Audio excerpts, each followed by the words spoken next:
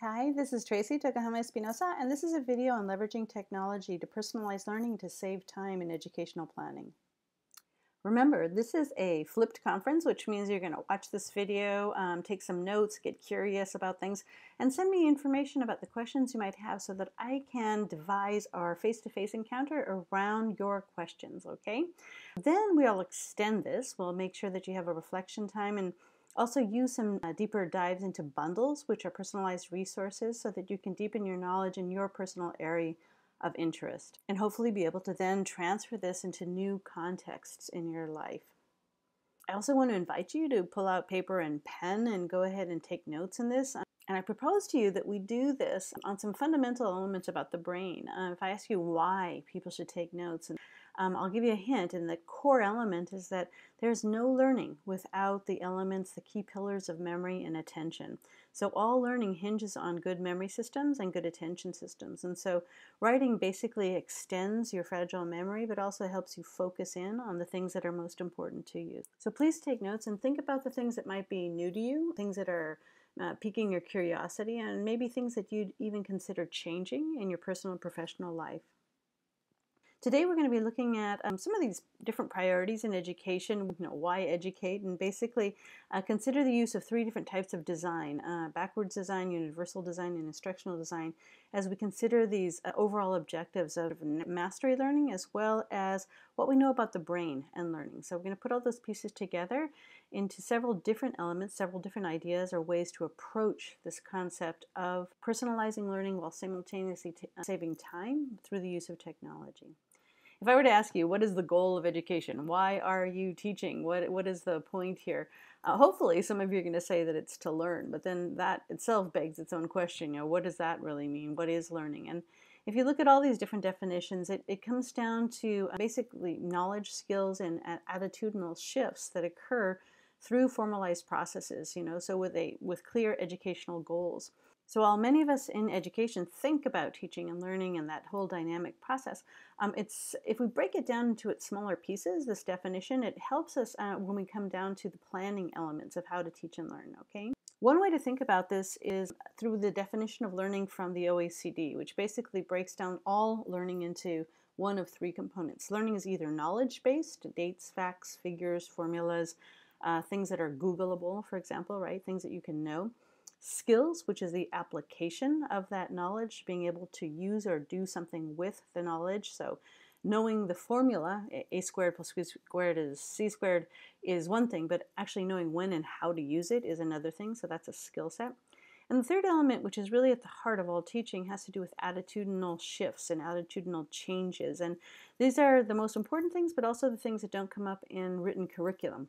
When we get curriculum passed down to us, and generally they're telling us to teach a lot of knowledge and a lot of skills, but we sort of have to think about on our own probably what kind of attitudes we're out to shape. We want people who persevere or who show resilience or who are good at collaborative learning. Those attitudinal shifts are kind of a secondary curriculum, but they play a huge role in what kids do in our classrooms. If we take knowledge, skills, and attitudes, then the combination of knowledge, skills, and attitudes are really what are the objectives in education. And sometimes we call these learning outcomes or educational competencies. But once we have those objectives in place, we can then think about backward design or understanding by design, which means we need to know our objectives first. What is it that we're trying to teach? What knowledge, what skills, what attitudes, so that we can then think about how we're going to evaluate that, and then what activities we do. So when we talk about time-saving activities or personalizing activities, we really have to first be clear on what are the objectives. And that's the hardest step, actually, is deciding what are those core objectives. So in our three-step process then, understanding the objectives or being able to articulate them is really key, because without that, we're not able to do the second step, which is to decide what we're going to use as criteria for achieving those objectives, the evaluation criteria, right? And then finally, what activities we do in class. And oftentimes teachers are after a lot of good activities without having that clear objective. And so I'd like to challenge you a little bit on that and to think about the objectives before we dig into any kind of activity planning. And so we will get to a long list of activities. We have more than 600 tools that we're going to be sharing with you, but we want to first have you think about this at a more macro level to make sure that we're all on the same page here. When you have any kind of objective planning, it's good to think about the who, what, when, where, why, and how of all of those pieces, right? So when we think of who, it's really important to take into consideration the variety of students that we might have in our classroom. What is the spread or the range, the lowest, the highest of those students? Are there kids who are coming in really behind with a lot of gaps in prerequisite knowledge? Are there a lot of high flyers who are really gifted in this area and who need to be challenged as well? So what is the range of students I have? Then we have to think about the priorities we want to set here. During COVID, we were really challenged to think a lot about, our department goals. Is that really the most important thing? Or do we really need to look at basic access to services? Some kids couldn't go online because they didn't have good internet at home or devices at home. Some kids were kind of an emotional train wreck, right? So did we have to change or prioritize social emotional goals as opposed to just academic learning, right? Or were there government standards that were really driving our curricula design? Or was the school mission one that really led our choice or the priorities of what we did in classroom settings? Or were things like standardized tests what was really driving our curriculum? So thinking about these priorities is really important. Stand back a little bit and not sort of roll with the punches or do what is the flavor of the month, but actually have a conscious awareness of what our objectives are and where they come from. Then we have to think about the when and where of education, and that shifted a lot with COVID as well, right? We have online, we have hybrid, we have blended situations of learning, so all of those things came into play. And that's really important to also take into consideration because depending on your objectives, they can be met in different types of platform situations or learning environments better than in others. And having to pivot so often from one modality to another actually shifted a lot of people's objectives as well. So think about that as well. And this will give us a clearer focus on what we mean by the mastery learning goals for our particular subject areas. So we might be able to say something like, by the end of the second year of university, the students will be able to do whatever or value whatever. That would be one way to articulate those mastery learning goals that we have for the entire semester. And then we can do that at a meso level and a micro level as well. Around those goals, around those key objectives, then we can plan, and that would be designing our classroom experiences. And I'd like to propose that we do that through universal design for learning, and I'll get into that in just a second so we can break that apart and see what pieces we've already done and what pieces we still need to do in order to save time in the long run. And then finally, looking at the instructional design for our actual classroom settings. How does that work? What can we offload to things that are done asynchronously by students in their own time and as homework, for example? And what are the things that we need to prioritize within our face-to-face class settings? So let's get back to our agenda here. So if we think about mastery goals, what are the final objectives that we have from our schooling? Some of you might think of mastery goals and think of good old Benjamin Bloom. And he contributed at least 3 big ideas I want to share with you that are important in the discussion today. One is that there's this hierarchy of cognitive concepts, and they're very important. We don't usually see them stacked up like this anymore. We usually see them more in a circular way because in order to be able to apply something, you have to first understand and remember it, right? So we have a dependency on what are these fundamental ideas and definitions that are at the base of this pyramid here. But all of these pieces rely on each other, right? You can't create things if you don't remember them. You can't remember things if you're not able to then creatively apply them to other new contexts and transfer that learning. So we know that all of these things are interdependent. However, it's really important to understand that in the past, it was okay to really rely on a curriculum that only asked us to memorize a lot of facts and dates and figures and formulas. But now we have technology in our hands and everybody can Google just about anything, and we're able to now offload some of those memoristic types of activities and decide that that is not really what education is all about. We have to get to these higher levels of thinking. And obviously this is different for different types of classes and different types of learning objectives. For example, in many introductory courses, it's vital that you memorize a ton of vocabulary and grammatical rules, for example, in order to be able to use the language in a later situation. But then we get to this higher order use of this information where you can actually analyze texts or evaluate information in that foreign language, for example. So we know that there's a hierarchy there as well, and that we should take this hierarchy into consideration when we're designing our mastery learning goals. But secondly, we also have to think about this idea that one of the key reasons that mastery learning is such a clear objective, such a big goal in educational theory, is because it's superior to other types of learning. When you try to do things to scale, it's really hard. We know that nothing beats one-on-one tutoring. If I teach you individually, you're going to learn faster, right? But if I have a typical class, I've got about half of that amount of learning taking place when I have a class, of 20, 24 people in it, right? So the next best thing to a one-on-one tutorial would be to have mastery learning objectives. And so clarifying those objectives from the start is actually half of the battle of getting to these greater learning for the greatest amount of students. So setting those clear objectives, what are the knowledge, skills, and attitudes that we're after, is really key. And the third huge idea from Benjamin Bloom has to do with this idea of time.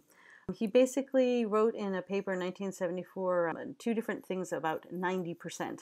The first 90% is that people have to master at least 90% of the information that's presented to them in order to be able to move on to the next level and use that as prerequisite knowledge to some higher order thinking. So if you don't have that basic level of information, you're not going to be able to move on. But the second 90% was really interesting. He also hypothesized that 90% of the kids in our class would be able to dominate, to learn, to master the objectives we set forward to them if and when they're given enough time to do that. And so basically the main challenge that he put up is that we don't give kids enough time in class. Teachers don't feel they have enough time to actually devote to that individualized support system. So in order to get away from that one-on-one kind of tutorial, to make sure that kids have enough time, we have to design our class in a slightly different way where we can guarantee that everybody gets what they need, but at the same time we don't have to spend time at a one-on-one level. How do you massify that? Well, you have to design your class in a different way.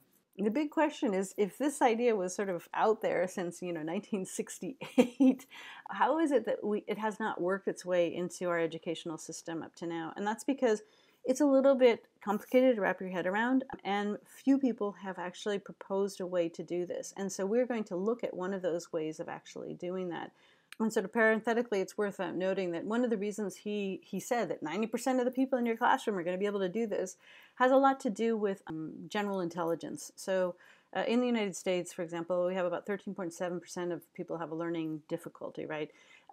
We are pretty over the top in diagnosis, right? If you ask the same question in Europe, it's only 4.53%, right? And if you look at global international studies, it says about 10% of the population has a specific learning disability, which will prevent them from actually learning what's on our curriculum agenda here, right? So basically, the main idea is that 90% of the people in your class can get it if and when they have the right amount of time to fill in their prerequisite needs. And so part of that is, again, in designing a learning situation, a learning environment, leveraging technology where you can allow people to fill in those gaps in their own prerequisite knowledge to be able to advance towards your objectives for that class, for that semester, or that particular topic. And this is precisely chapter 4 in my book, Bringing the Neuroscience of Learning to Online Teaching, was this question of time and space. How has time been changed by putting people online through this COVID experience that we've had? And so technology can actually save us a lot of time, but we have to know what's out there and what is good information to use. And so when you ask teachers about time, they never have enough of it. Teachers work probably 60 hours a week around the world, which is pretty fascinating. And they do complain a lot that they don't have enough time to talk to individual kids or to do what they really know they need to do in order to get everybody to learn their best. Why? Because they're up against the pressure of a department saying, you have to move on to this next topic, or there's 3 other classes that are teaching the same thing. How come yours is behind in this? And so they feel time pressured, and they aren't able to prioritize what they think is most important for individual student learning. And so trying to find this balance here using or leveraging tools is really a key objective, right? So if I were to ask you right now, just think for 1 second, what is the best use of your time? When you have those kids face-to-face, when you have your students in that either online synchronous class or in a face-to-face setting, what is the best use of your time? Should you be using that to cover the curriculum, or are you out to get to know your students as individual people? Are you out to teach to the test, or are you trying to get them to love your topic, so that they actually self-teach because they're interested? Are you trying to just get through the semester or reach that weekend milestone? Are you out to get deeper learning? A lot of teachers start off with all of the right intentions, and then they get just sucked into the pressures of the daily classroom experience. And this has been very, very apparent during COVID because we did lose so much time and there was a lot of catch up to do. But then when people came back, we had all these other issues that were more important. For example, there is no cognition without emotion. So if you've got emotionally distraught kids, you can't get to the learning piece. And so there was a lot of things that came to the forefront here. So time was on a lot of people's minds. And so education is now thought of now more as time as opposed to space. And this is a huge leap. If there's a before and after COVID, 2020, watershed moment in education, it was definitely realizing that before we used to think of education as being a place, the classroom, then you went and did home work, right? It was a physical thing, right? We thought about that very differently. Now we think about it in terms of time. What are the activities you do asynchronously and what are the things you do synchronously?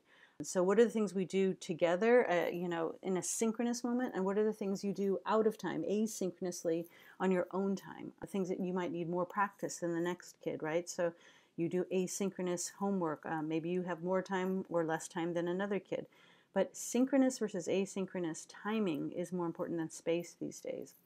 So if we look at this, there's at least 4 examples, and that's the change in the school calendar, how we've leveraged or begun to learn about synchronous and asynchronous learning, how we've used the time for communication, how we've realized how vital that is in real educational learning, and then the time that we had traditionally given to activities like evaluation, how that has changed dramatically. So planning and valuing evaluation time has become much more important than just standing in front of a class. Any teacher will tell you for any hour they spend in front of their class, they're probably spending at least 3 hours preparing for that and at least 3 hours evaluating it. But we've never valued that before we had COVID, which is one of those benefits that we've had. So many schools are thinking about changing the school calendar for a more balanced way of having education. So having more regular days off, which would be beneficial for mental and physical health and well-being. So there's a lot of things going on there at an institutional level. But at a synchronous and asynchronous learning level within a classroom structure, many teachers are understanding that there's different types of benefits to doing some things face-to-face, like collaborative activities in a synchronous setting is wonderful. But giving students time to reflect or time to do research or time to do rehearsal of activities asynchronously is much more beneficial when they're on their own time, right? But there's also limitations of each. So that means that both of these things, synchronous and asynchronous activities, have to be worked into our planning. What do we think is the best use of our face-to-face time? And then how should we use our at-home time or asynchronous time, which is more self-paced, and what types of activities are most important there. And one thing that really came out is that there are certain social interactions that can be done synchronously or asynchronously. There's many more social interactive activities that can be done synchronously, and that's something to take into consideration. And then content rehearsal. There's a lot going on there. They can both be done synchronously and asynchronously, but there's actually a benefit to allowing people to have more or less rehearsal time on their own at their own pace asynchronously. So there's a lot of things to take into consideration here. So understanding our objectives, what are our mastery objectives, and how will we plan around that? What activities should be synchronous and asynchronous is vital to that new type of planning that we've come to understand. So this means once you have your objective, should this be done? Is it best achieved? Is that particular objective, that learning objective you have, best achieved asynchronously or synchronously?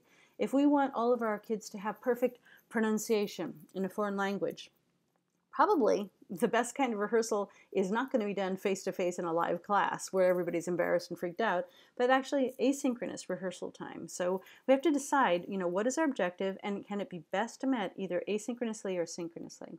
Then we have to decide, is this something that can be best supported by more technology online, or is it an offline activity? And then we have to think about the pedagogy. Should we have implicit instruction, or explicit instruction? Should it be, for example, an online gaming activity to rehearse grammatical structure, for example? That's very implicit. We're not saying we're teaching you this. They're just rehearsing it so much that they're actually able to learn it, right? Or am I going to say the objective of today's class is to learn irregular verbs in the past tense? So I'm explicitly laying that out. So when do we do implicit learning, gamification types of things, or explicit teaching? That has to also be thought about, right? Then do we use digital technology or something analog? So thinking about those things, planning a little bit more. It takes a little bit more headspace in the pre-planning of a class, but once it's thought out, you almost guarantee the learning objectives can be met, right? So this moves on to the second big point, this second idea of universal design for learning. One of the main ideas of the benefits of universal design for learning has to do with differentiation. Our classrooms are full of people who are different, which is really, really cool and wonderful. And they have different needs, and they come from different backgrounds, and they have different values. They have different levels of prerequisite knowledge, and their interests are different, which means that motivational activities aren't the same, right, for every person. They're going to have different types of motivational activities. And they have different language abilities. And so even our explanations of information or ideas in class may be misinterpreted sometimes. So we might have to have multimodality in explaining things, right? So these different cultural backgrounds can also add or they can take away from a kid's ability to learn within the time frame that we've set up for that, okay? So if we think about this, universal design for learning is one of the few attempts at using information from educational neuroscience, how does the brain actually learn things, and putting it into a design context. How do we create educational opportunities for all? And one of the beauties of this is that it basically deeply appreciates human variability. This is why there's not one single way to be a great teacher, right? Because there's no single way to be a great student. Students are going to come to us with all kinds of differences, and we need to appreciate that, right? And different people will need different things at different stages of this learning process. And the same person might need different things on different days, just by their mood or whatever is going on in their own lives, right? So we have to be very careful to bake that into our equation. And that is the one thing that is missing from all textbooks. People do not think about human variability very much. They set up an educational goal. They say do these activities, this amount of homework should do it, and then the person, manages to learn this. Not always, and that's the one beauty of universal design for learning. It's taking that understanding of the human variability and understanding that range, that scope, that spectrum that humanity is on, and basically appreciating that that's going to occur in your classes. This means valuing one of the basic principles of mind-brain education is that human brains are as unique as human faces. We all have the same parts. There's basic elements that are the same, but no two people have identical brains, and that's all based on their prior experiences in life, which are not identical. So we have to value that. And putting that into the context of universal design for learning, I hope you'll be able to watch this brief video on universal design for learning, which talks about the key ideas of multimodality learning and getting a baseline. Who are the students in my class? What is my range? What is the person who has the most gaps to fill before they can actually get prerequisite knowledge to learn my new objective? And where are my high flyers? And what do they need in order to stay engaged and interested in the class? So understanding my range of learners and then being able to cater to their needs. And one of the ways we do this very specifically, we recommend that people, instead of having or marrying yourself to a textbook, that you devise things called bundles. Bundles are basically multiple resources where you can leverage technology, not just your same old textbooks, but you can get those digitally, but also videos and podcasts and other things that are pre-recorded lessons from other groups or gamification or other things, to be able to have a mix of resources that will allow the learner to come to your class, have your learning objective, and be able to have as many resources necessary to fill in their prerequisite knowledge so that they're ready for your new learning objective. And so the idea is to understand the scope of your learners and to come up with some variety of resources. And we will give you some sample bundles. 7th grade math classes, for example, or we have a 3rd grade bundle that covers all of the curriculum. There's pre-existing bundles that exist using multiple types of resources. We've used the term bundles forever in our course at Harvard, but other people have called these things playlists, personalized playlists that students can choose from. So Think about that, because that is one way to actually meet learners at their starting point so that you can assure that everybody's going to meet the same objective at the end of the day. And since we have this range of learners, the idea of universal design was basically borrowed from architecture. And the concept is that, some people can do stairs. That would be your basic curriculum, right? But everybody can do ramps. So why don't we just build ramps? So the idea is designing a classroom full of ramps as opposed to those stairs, right? If you look at Marzano's work and you say, well, how many times does a student need to see a new concept before they know it? How many times do I have to teach the conjugation of this particular verb or something like that? Well, depending on their prior knowledge, this is the whole answer in education. It's always, it depends, right? Somebody might just need, one repetition and they know it, right? Some people, an average of 10 times is pretty good. But some people without that prerequisite knowledge might need 20, 30, 40, 50 repetitions of the information before they know it, right? So since we know that there's going to be this variety of needs within our classroom, the key is designing for that. How do we design and create and have those resources available that will not take away time from me? It takes me time to prepare that initially, but then each year all I do is tweak and add to those bundles, allowing for students to have different entry points so that they get what they need, which would assure that everybody in my class gets what they need so that they can all meet my objectives for learning. So there's multiple tools that we can use at an institutional level. You might have an IT department that is really attuned to what you need and has created or bought a learning management system that allows, for example, grades to automatically be uploaded. That would be some way to save yourself time, right? Or that takes attendance in class, right? Or that allows people to do multiple quizzes and records that into the grade book all by itself. There's some things that can be done at an institutional level that do save people a lot of time.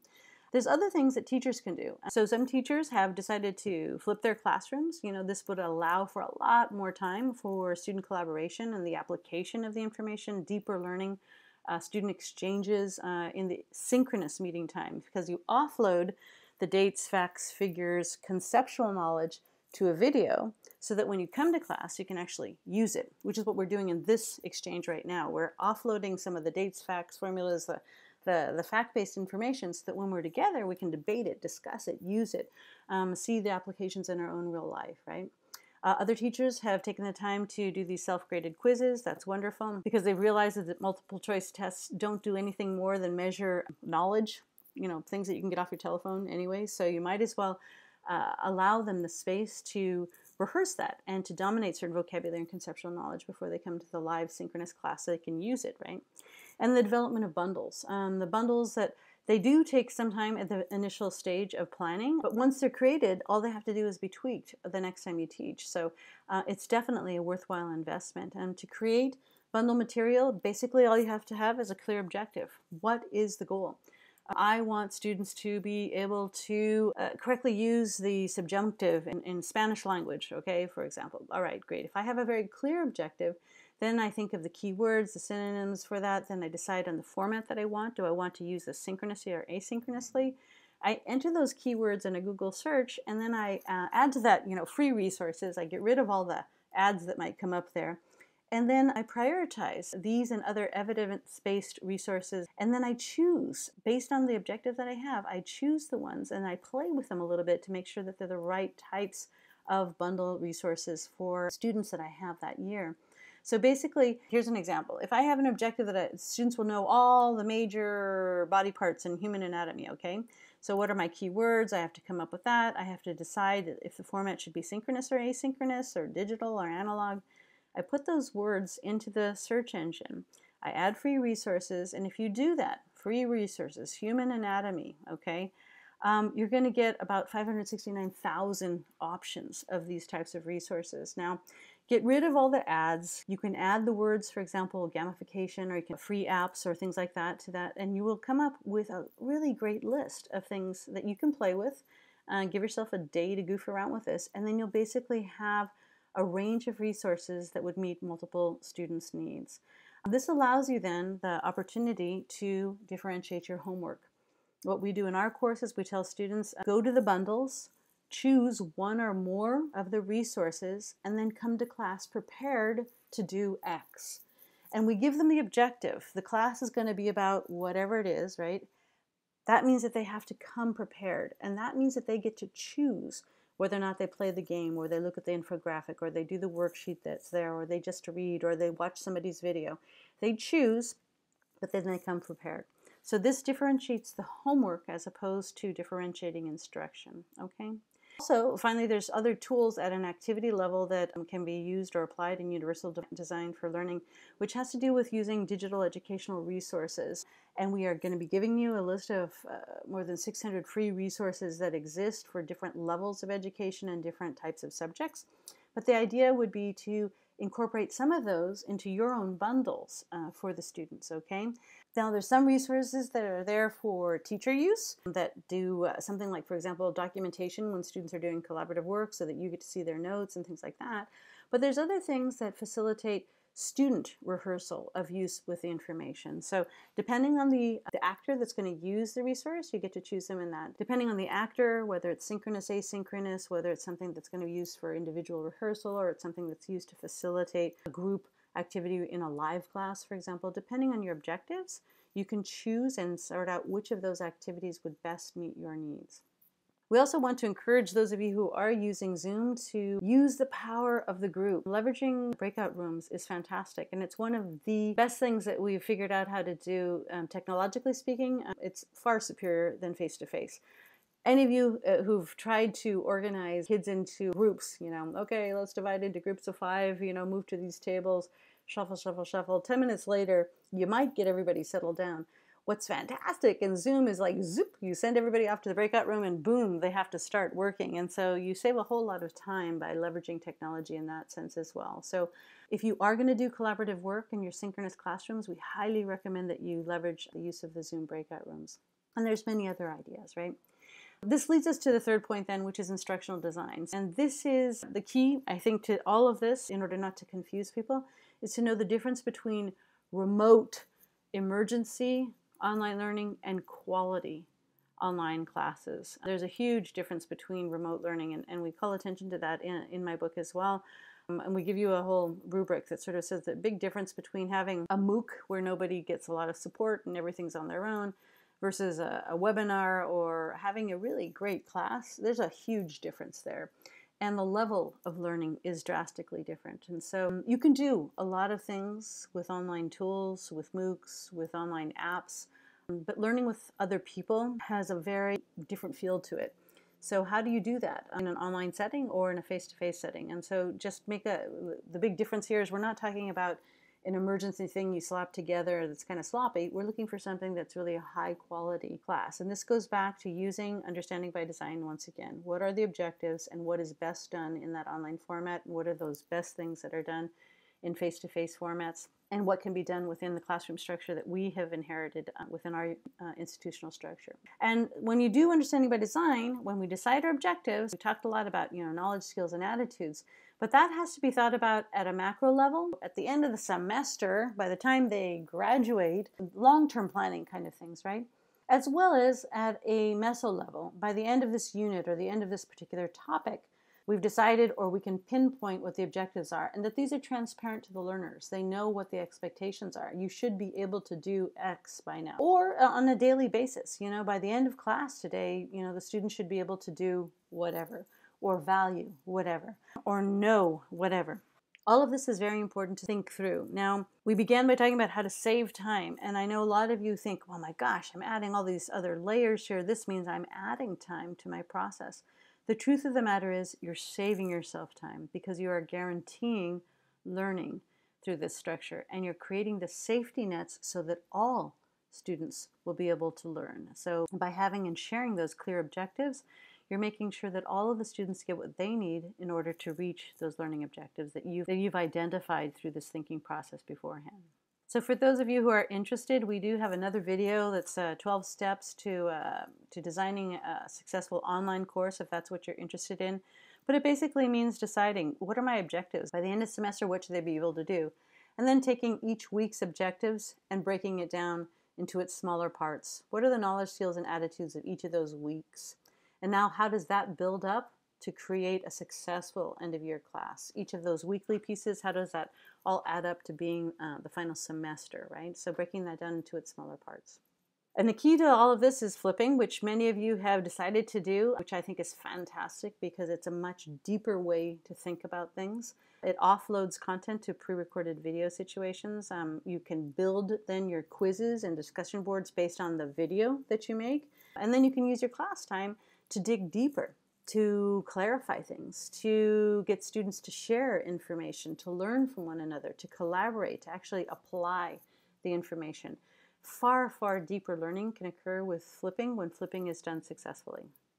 And again, this takes advantage of asynchronously letting students get those date, facts, and figures, that knowledge-based information asynchronously, so that synchronously we can work on skill sets together as well as attitudinal changes. And so if you're interested, please do watch the video on 12 steps to a successful instructional design, which sort of breaks it down piece by piece and allows you to sort of construct your own classroom. We do this with teachers over the summer, basically giving them several weeks to pull everything together, but it saves them so much time when you're actually in the class. Because what do you do when you show up to class the next semester? You don't scramble, where are my materials, what are the activities?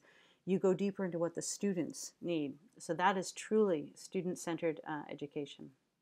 So class activities, including evaluation in our course, if you look at a work model, we have pre-unit quizzes, so they watch the video, and if they watch the video, they should get 100% on the quiz, but if they don't, they can take the quiz 100 times. We don't care. We just want them to know the dates, facts, formulas, concepts that are in the quiz.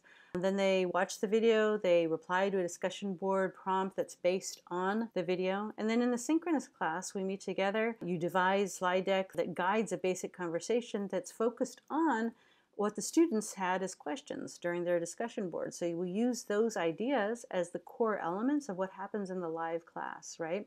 And after every single live class, we have them reflect.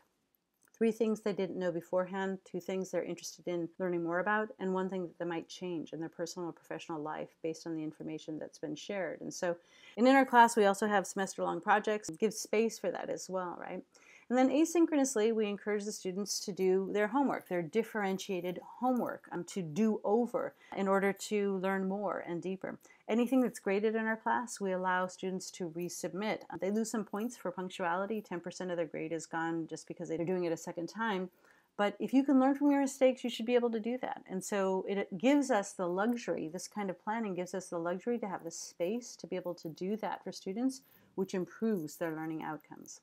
This means that evaluation is ongoing, it's embedded, it's continual, and it's mostly formative. And it's also extremely well documented, so you see your own progress as you go, and so students really appreciate being able to see how they have learned throughout this entire process. So these types of graded or evaluative activities occur throughout the semester, and they can be redone in order to improve the grade, but also, more importantly, the learning is enhanced.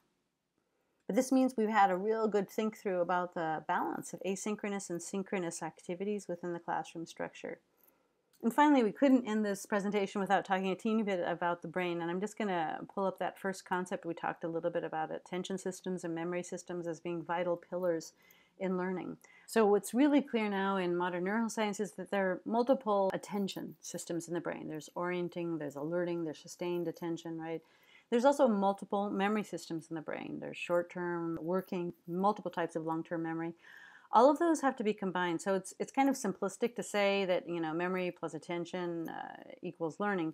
It's obviously more nuanced than that. But without well-functioning memory systems or well-functioning attention systems, there is no learning. And so this also gives us a clue as to what kinds of things should be prioritized in our synchronous and asynchronous activities as we're planning.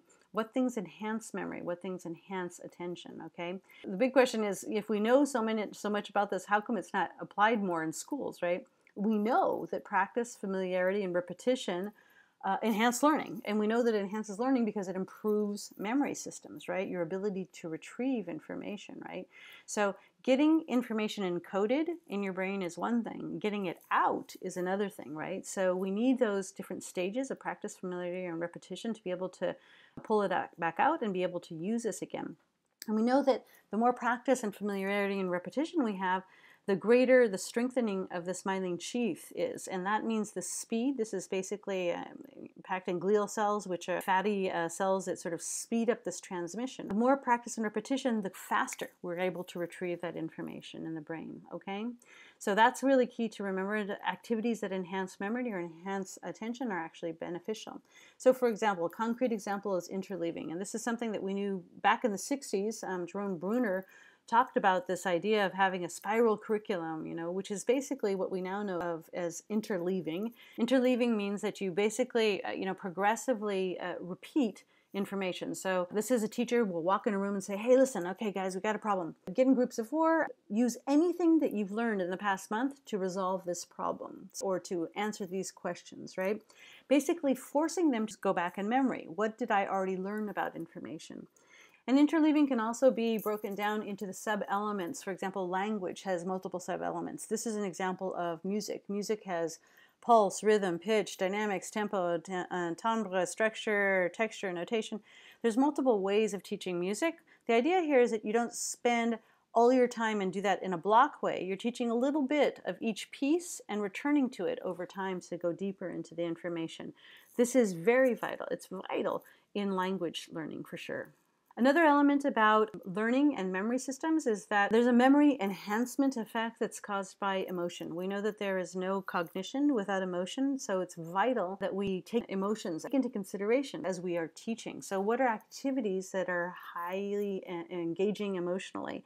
This is one of the reasons that things like gamification for repetitive learning, getting different levels of language acquisition through something like Duolingo, are super successful and very fun for learners. They get a prize or a celebration or applause as they advance, and that is an emotional hook for a lot of people. So including these emotional elements is really important and can be achieved a lot through gamification, for example, or other types of learning dynamics that engage a learner emotionally.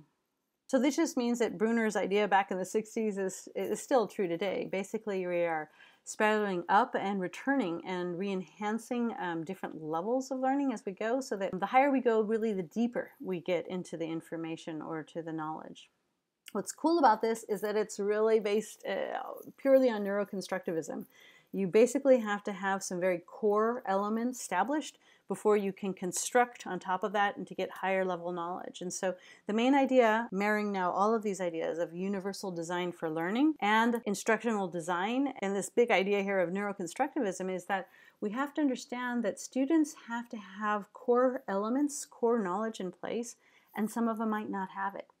And one of the reasons some kids are slower than others is that they're having to fill in these gaps of prerequisite knowledge before they're able to have that firm foundation on which they can scaffold higher order conceptual knowledge, right? So we have to be able to create things like bundles, multiple entry points to the information, so students can fill in their own gaps, strengthen that, and then go on to those higher order objectives that we have for them. So I'm going to ask kind of an obvious question. I guess a lot of you think a lot about your students long after class has ended, right? You wonder, what worked, what didn't work? How come I'm not getting through to this kid or this other person? Or why did most of the class react well, and why did this lesson fall flat for this other kid, right? I just want to suggest that this is one of the worst ways to use our time. Rumination is so bad. But reflection is good. So instead of getting to this negative spiral, pulling your own self down about things, I'd like to suggest that you save yourself some time and you also learn from these experiences by doing something really simple. Just give yourself, 5 points of reflection every day. What did I plan to do? What did I actually do? Did it work? Why or why not? And then what will I do better the next time? This is a feed forward process, not feedback. This is not lamenting what didn't work. It's actually saying, what am I going to do better the next time? And so try to make your reflection time as positive as possible and contributing to new learning in the future, as opposed to sort of worrying about this. We're talking about, backward design. You've set these great objectives, and then human variance kicks in and life happens and the lesson doesn't go as planned. How do we grow with that? This makes teaching one of the most complex professions in the world, because every single day, even despite having clear objectives, things can go wrong, and they do. And we just have to learn to adapt to that. And that is one of the greatest parts of the art in the science of teaching. How do you adjust to those individual student needs on a daily basis? Okay, so think about those 5 different steps. Try to incorporate that into your reflection time as opposed to just dragging yourself down and kicking yourself when you're down after something doesn't work. Okay. So as a general overview, there are multiple tools. There are tools that are multi-platforms that you can incorporate into your own teaching and learning. Teachers for Teachers, TeacherTube. There's a bunch of video repositories that exist. There are also websites that actually support teacher learning in different ways, and teacher tips or repositories of visits to museums or exchanges with native speakers or things like that, depending on what the focus is of your class. And there's also whole websites devoted specifically to subject areas or methodologies. Then there's apps. There are apps for every single subject area that can exist, and some of them are absolutely amazing. And teachers need to learn to leverage the use of apps because they also have embedded in them this fantastic cognitive algorithms that basically don't allow somebody to do too well because they quit because it's boring, or do too poorly because they become demotivated and they stop wanting to play. They basically create structures that keep people hooked long enough to learn things. So apps and games are fantastic, and they have not been used enough in our educational institutions so far. Podcasts, people have a lot of time on their hands to listen to things while they are cooking, doing other things. They can listen and hear information, and they can be inspired to have different types of reflective points to bring to class the next day. And there's all kinds of software that's out there to test for plagiarism or to do surveys or to enhance collaborative work or things like that. Do take into consideration this taxonomy, the different ways that you can use information. I think that any teacher can create bundles on their own, mixing and matching information, and you do not have to rely on the IT department or a big budget to be able to do that, okay? If you're interested, we also have a rubric available to judge the quality of these digital educational resources and how well they've been researched. What is the evidence behind them that actually stands behind them? That's one of the things that a lot of teachers don't have time for. They get bombarded. So the person who does the best marketing gets the attention of the teachers, as opposed to the things that have the highest quality information. So try to look for the high quality things, okay?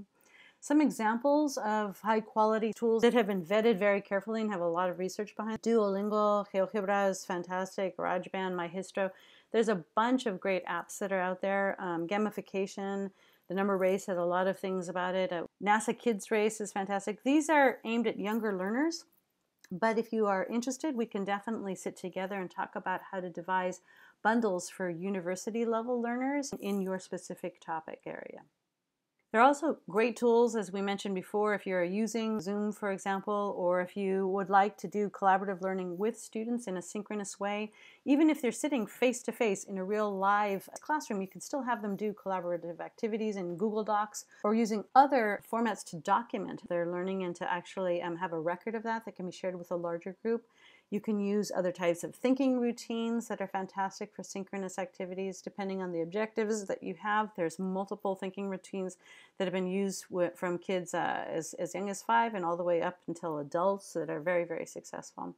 And there's other tools that also give teachers a place to lean on if they need extra help differentiating their evaluation activities or things like that. There's prepared lessons, there's prepared topics that already exist, and there's prepared subtopics. For example, Khan Academy breaks down the concept of calculus into multiple sub-areas, and so you can watch these shorter videos to be able to show up particular sub-skills, right? There's also software out there that helps save you time for things like checking for plagiarism or for designing surveys or things like that, or quizzes.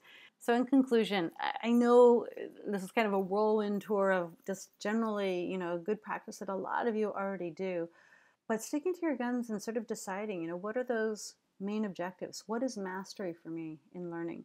Not just how do I get through the curriculum, or get them to get a high test score. And by the way, students who learn to think critically about their topic and do well on those tests.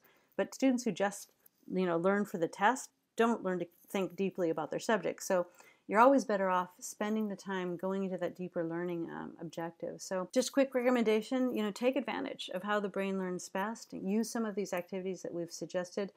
And remind yourself, let technology do what it does best to save you time to do what you do best. We all know that individual connection with the student makes all the difference in the world in their motivation. Do we have the time to do that?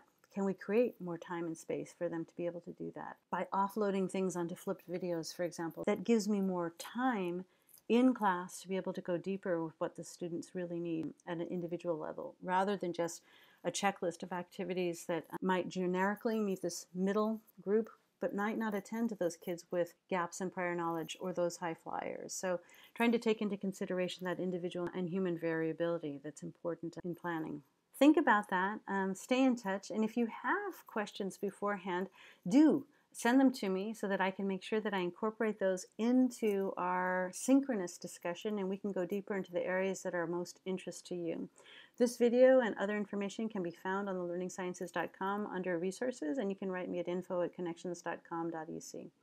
Looking forward to hearing from you guys and wishing you all the best in this most important job you have as educators. Thanks.